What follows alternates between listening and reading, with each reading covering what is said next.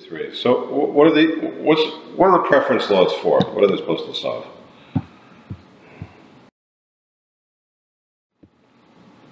So you provide goods or services to a company, they pay, no problems. 2 years later, you get sued by a trustee. What the heck is this? How could this possibly happen? They want to take back the money, but they want to keep my product or service. So what are these crazy laws about? What is the problem that the preference laws try to solve? The easiest way I found to describe it is to see it as a party. So this is a special party. Some people, this is obviously a metaphor. Some people get to this party early, and there's a pie. So let's say 4 people show up to the party early, and they start divide the pie in four slices, and they start taking slices. But what if there are a lot more people coming to this party, and 100 people show up later? And they're going to be upset because there's no pie left, or there's very little pie left, and the people that get there first got unfairly large slices. So the host may say those that got there early and got big slices should give the slices back, so the pie can be distributed equally. And the host obviously is a metaphor for a trustee. The party is the beginning of a bankruptcy case. And what the preference laws are about is that some creditors get paid right before bankruptcy. Well, we're going to say in the 90-day preference window, and a lot of creditors don't get paid. And then when there's a bankruptcy, all the other creditors that didn't get paid are going to get very, very small slices.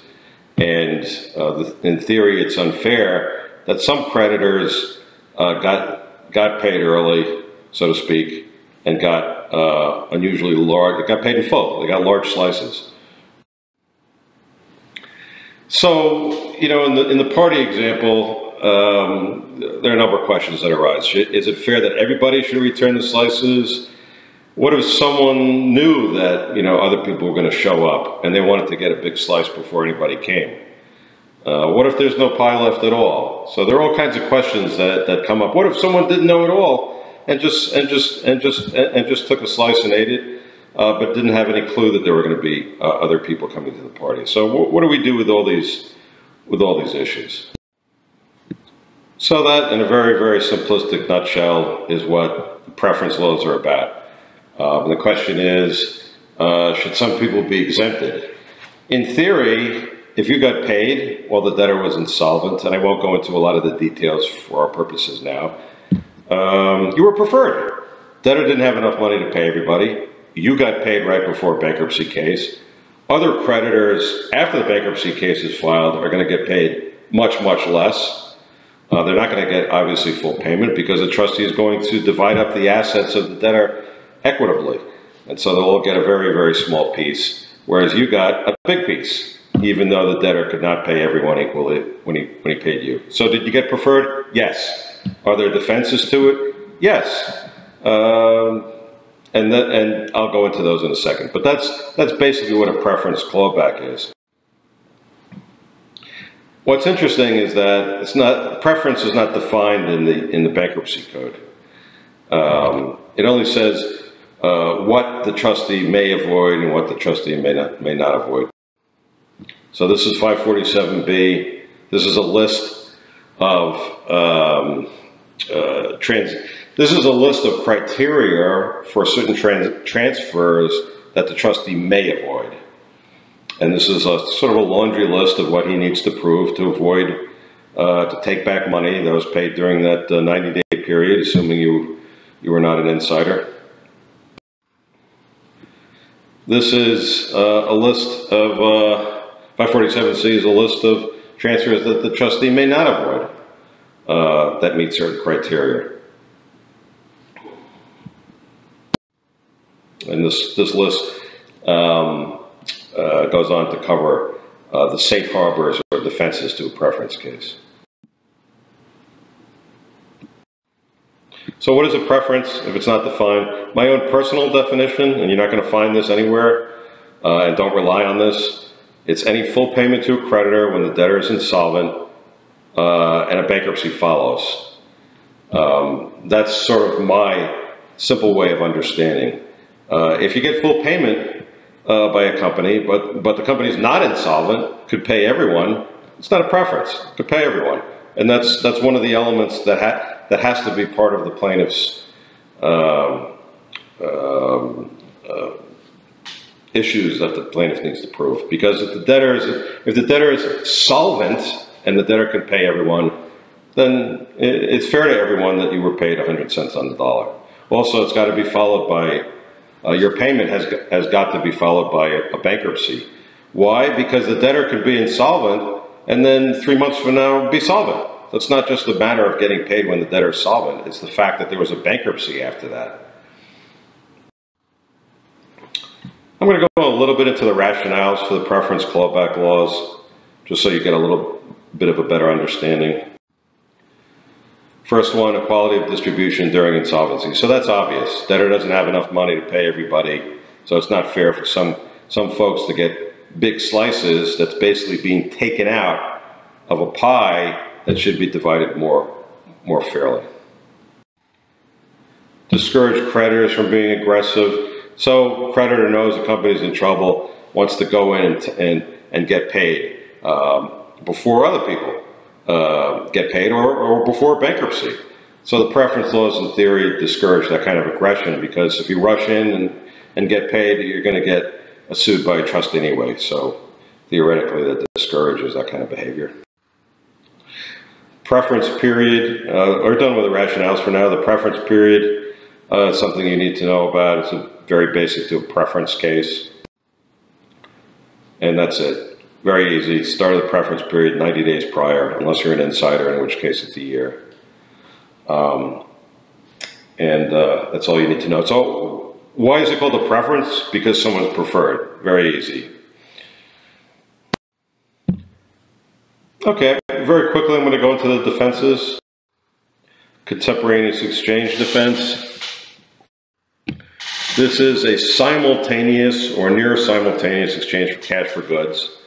And the theory is that a debt wasn't created. So in other words, you sell bananas to the debtor on Wednesday before the bankruptcy, he pays on Wednesday.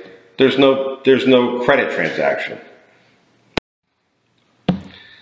The theory is that the bankruptcy estate is not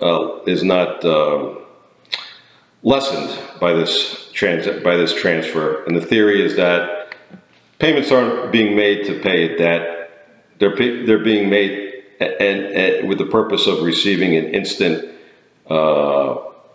reasonably equivalent benefit. In this case, the bananas. Also, the preference laws are designed to protect creditors. How are they protecting creditors? It's protecting those creditors that are getting very small pieces of the pie after a bankruptcy filing. So it's protecting those creditors by discouraging other creditors from getting paid in full before the bankruptcy case. And why is that protection? Because in theory, the creditors that are paid after the bankruptcy filing will get paid more because there'll be more assets. It's going to bring more money in from the people that shouldn't have been paid in full, in theory.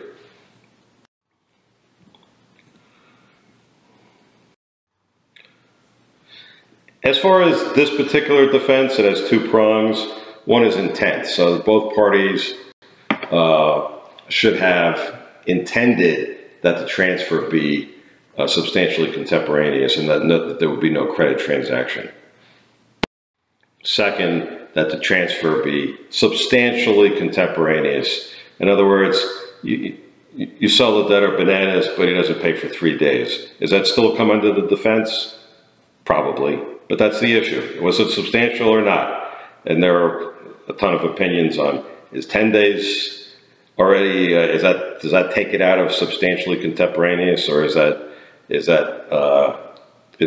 fair to consider 10 days between transfer of goods and service and payment? Does that still fall under this defense? And that's what lawyers argue about.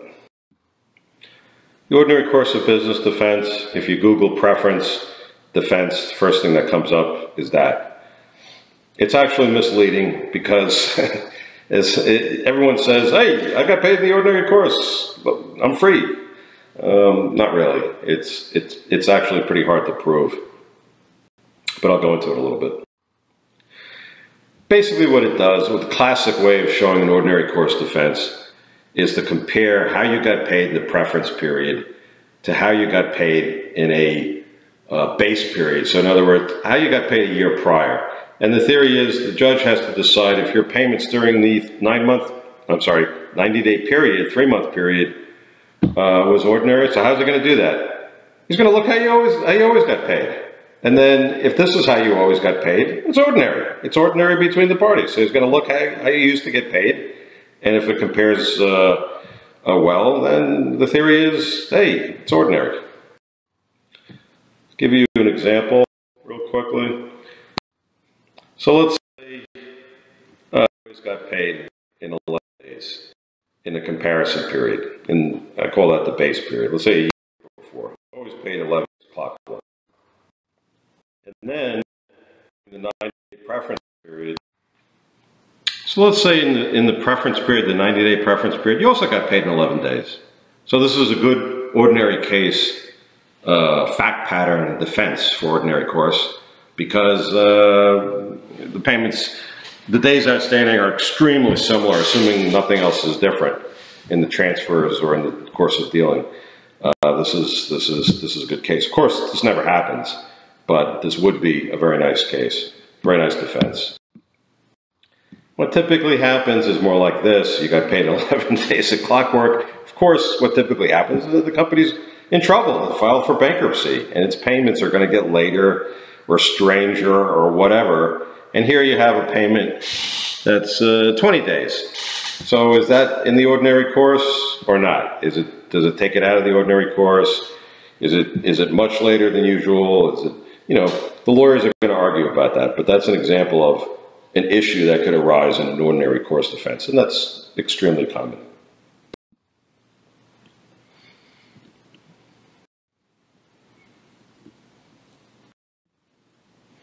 Another way of showing similarity is, there are a lot of ways of analyzing the data. You can take the average days outstanding, how long they took to pay. That's the days outstanding. So let's say it's 11 days average in the comparison period, and let's say it's 12 days average in the preference period. So you're going to say, hey, the averages are pretty close together. It's ordinary course. You can take a range of payments.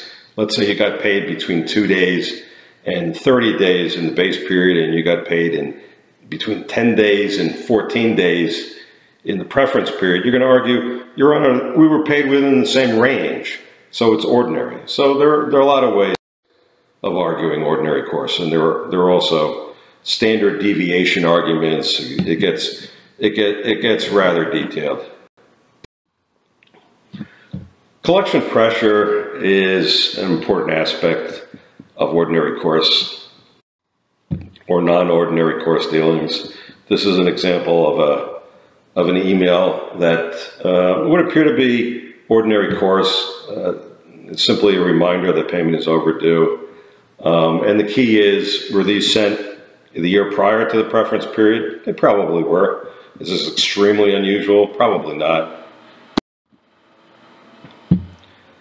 This is more aggressive. We're not going to ship anything unless you pay us. Did this only happen during the preference period?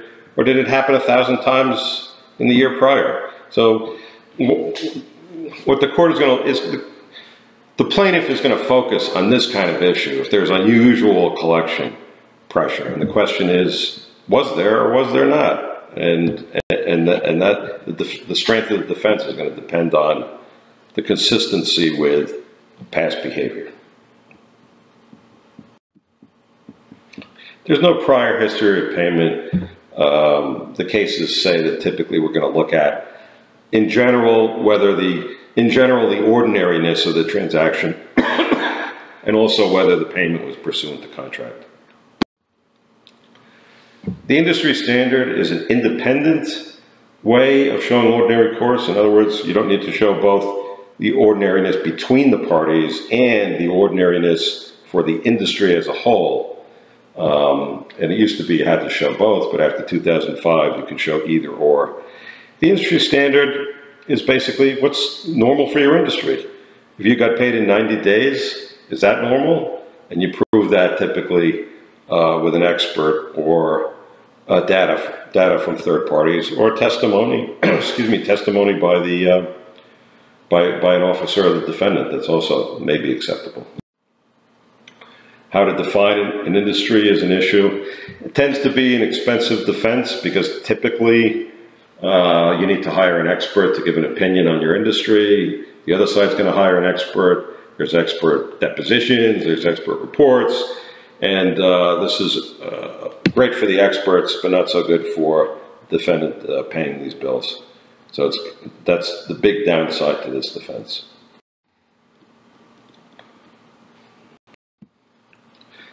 New value defense is the third defense I'm going to talk about. That's governed by this code section 547A3. Instead of explaining it, I'll just give an example, which is easier. So you get a check during the preference period, and then you deliver product, then you get another check. Let's assume this product was never paid for. What you can generally do is offset the value of product that was not paid for, that was either product or service that was not paid for, and delivered or provided after the receipt of a alleged preferential transfer, and then it sets off that transfer. In other words, the transfer that came before the provision of the product or services. So that's that in a nutshell. It gets complicated, as you can tell, and we usually use a spreadsheet to kind of figure it out. Paid new value may, in other words, if you provided service or product that may be available as new value, it's a very complicated area beyond the scope. I did another video on this, and you can watch that video. Generally, unpaid new value is what courts and defense lawyers look to set off against prior transfers. I'm going to talk a little bit about fraudulent conveyance transfers. These are entirely different than preference transfers. It's another kind of clawback, and I'll go into what fraudulent conveyance is and the basic defenses of a fraudulent conveyance. So, what is a fraudulent transfer? Again, this is my own definition. You're not going to find this anywhere. It's a simplistic definition, but I think it's helpful. A pre-bankruptcy transfer of property while the debtor is insolvent, can't pay everybody in full, which results in creditors getting less money later in the bankruptcy or no money later in the bankruptcy. So that's how I define it, and I'll give you examples of it. These are the different kinds of examples. I'll go into each one quickly. Parking assets, sweetheart deals, bad deals, Ponzi schemes, and fraudulent conspiracies. All right, parking assets. So Jim owes money to Bob and Gary. Bob and Gary come knocking at the door. Jim takes all his assets out the back door and gives them to Mary and says, Mary, will you hold on to this until these guys are gone? That's called parking assets. You're taking away your assets, taking them out of your name, taking them out of your possession. You're parking them somewhere. That's a fraudulent conveyance of your assets. It's a fraudulent conveyance to Mary in this situation. And a trustee, if a trustee is appointed in this case, then the trustee is going to sue Mary and say, the assets were transferred to you for basically no consideration, and we need them back so we can pay creditors. So that's an example of parking. Sweetheart deals. Okay, so take the same example, and this time Jim happens to like Mary and sells his Porsche to Mary for $5,000, where it's worth $75,000. So he files for bankruptcy and he's got creditors. So it's not fair to his creditors. Why is he favoring Mary? Or let's say he owed Mary $100,000. And let's say he's giving her a Porsche worth $200,000. So why is he doing a sweetheart deal with Mary? Actually, it doesn't even matter. But the fact is he is. And it's not fair to other creditors who come knocking at the door. And then when the assets are distributed, the Porsche is gone. And instead of having $200,000, which is what it's worth, they have $100,000. So there's less money to divide up. And Mary is basically being unfairly favored. So that's like a sweetheart deal. Ponzi schemes. Well, most people know what a Ponzi scheme is. Basically, there is no business. The investment by Tom invests $100,000, gets back $150K, but the $50K profit came from the next so-called investor, Bill, who invested $100,000, and so on and on and on. So it's really a fake profit because the business doesn't actually generate any profit. So that's a Ponzi scheme, and that's a fraudulent. The $50,000 is a fraudulent conveyance because it's taken from new investors. It's their money. It's somebody else's money. It's stolen money. So that's considered a fraudulent conveyance. To Tom, the $50,000 to Tom is considered a fraudulent conveyance. Fraudulent conspiracy. So let's say someone is selling fake antique coins and he gets a few friends, he gives them the coins, says, go ahead and sell this and I'll split the profit with you. And they sell to people that think the coins are real. And it's basically a fraudulent, the whole business is fraudulent. It's a fraudulent conspiracy. There's a bankruptcy, and the creditors are the people that were sold the fake coins. And a trustee is appointed, and he's going to get money back that was paid, the so-called profit that was paid to the conspirators, because it's stolen money. So that's an example of a fraudulent conveyance in context of a fraudulent enterprise. The bankruptcy code has a section on fraudulent transfer, 548, which controls, but you'll often find when these cases are filed that state law, fraudulent conveyance law, is also invoked, and that can be done under section 544 of the bankruptcy code. This is 548. You want to know what it looks like? Statute of limitations, typically 2 years.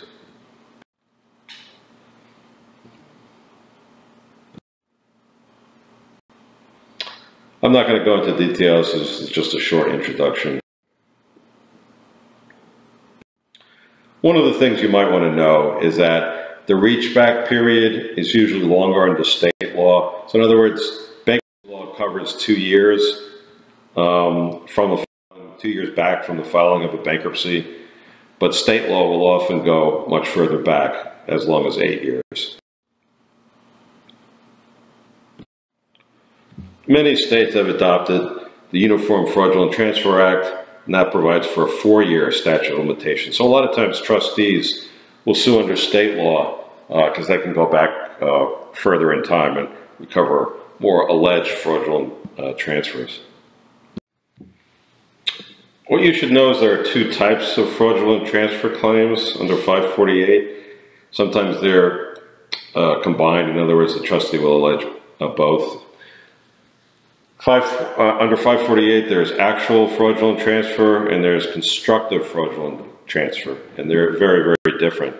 I'm not going to go into a lot of detail here, and I do have other videos on this, but under actual fraudulent transfer, the trustee must prove an actual intent to delay, defraud, or hinder an actual intent. Usually this is shown by badges, what we call badges of fraud, and there's sort of a laundry list, and the trustee doesn't have to show all of them.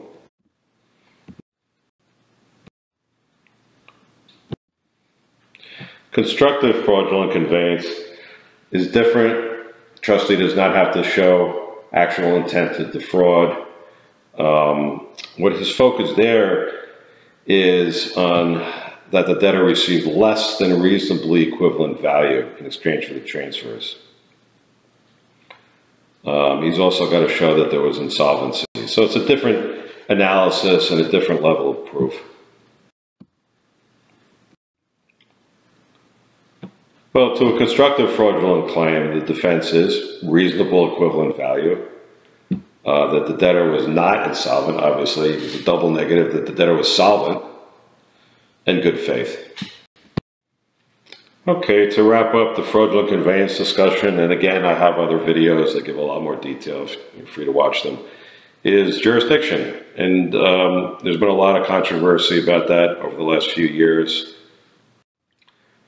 Basically, the bankruptcy court does not have jurisdiction to render final rulings over fraudulent conveyance cases.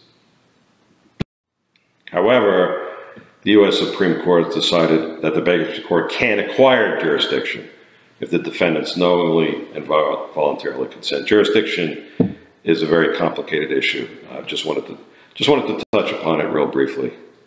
That basically covers very, very basic preference and fraudulent conveyance principles.